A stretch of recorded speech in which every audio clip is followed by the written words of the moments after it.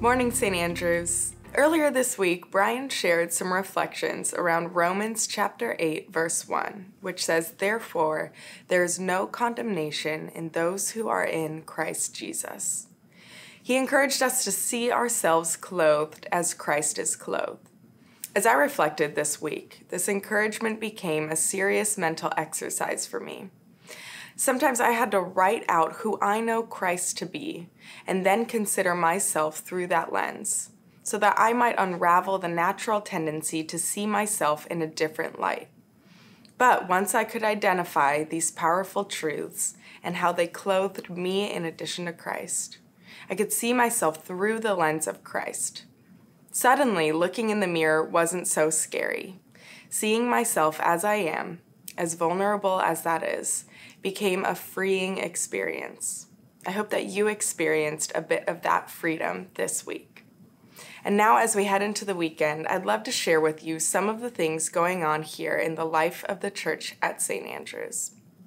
Our Sunday Bible study is continuing, titled More Than Me. The phrase one another shows up 100 times in the Bible. Join Pastor Brian at 10:15 a.m. in Deernfield Hall as we study the joys, challenges, opportunities, and surprises that arise during the journey from personal belief to community faith, a journey God wants each one of us to make. Our youth team is headed to winter camp this weekend, so would you join us in praying for our students while they're away with their life groups to learn more about God, worship, and build community this weekend? We'll have no Youth Sunday programming on February 13th because we'll be out of town, but regular programming will continue February 16th and 20th. Now, we are so excited to offer third grade Bible again this March. This is a special time for our third graders to be together as a class and learn some Bible basics. Each week, we'll cover something new.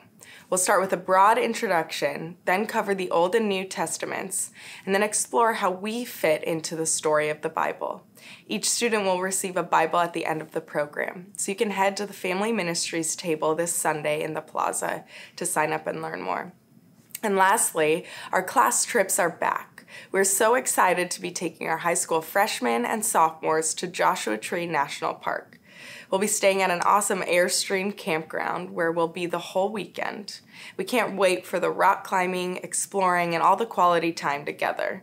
So if you're interested, head to the Family Ministries table this Sunday at the bridge to learn more. Peace to you today, St. Andrews. I hope to see you around this weekend.